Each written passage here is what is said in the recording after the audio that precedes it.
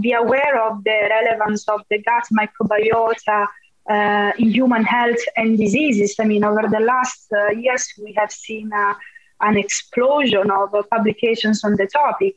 And to be honest, if you think about it, we have so many microbes, protozoa, fungi, viruses, bacteria in our gastrointestinal tract, and they constantly interact with our human body. So it's not difficult to imagine that these, what we call gut microbiotas, this pool of microorganisms, can play a role in human health and diseases.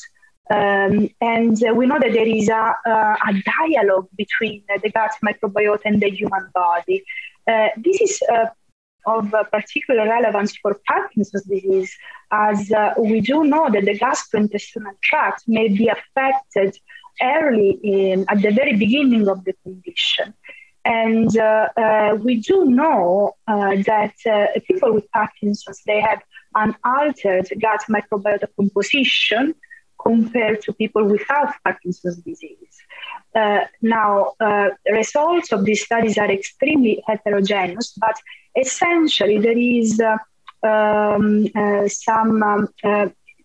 results seems to go into a similar direction, that gut microbiota, the gut microbiota composition in people with Parkinson's is a pro-inflammatory gut microbiota composition. So there is more inflammation in the gastrointestinal tract, and there is some evidence suggesting that this inflammation can potentially facilitate absorption of toxins, and is associated with this so-called condition called leaky gut, which has been described in Parkinson's disease, and also can potentially facilitate the accumulation of alpha-synuclein, which is the pathological hallmark of Parkinson's disease.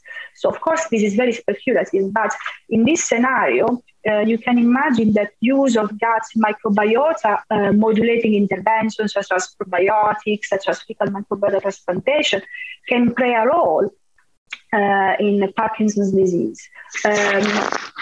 Number one, to improve constipation, for instance, as we have previously mentioned, but also eventually to modulate the gut microbiota composition to reduce inflammation, which is a key pathophysiological mechanisms in the disorder, and eventually to modulate the symptomatology of Parkinson's. We are at the very beginning of this research field, so we need to do more studies and understand more. There are some studies showing that alteration of the gut, certain types of bacteria in the gastrointestinal tract, the level of abundance of certain bacteria is associated with some symptoms of Parkinson's, motor and non-motor. So I think that there is a huge potential. Of course, we need to better understand what the meaning of this alteration of the gut microbiota and how we can modulate them and to eventually have a beneficial effect in terms of symptomatology, potentially neuroprotection. I mean, this is something that needs to be better investigated.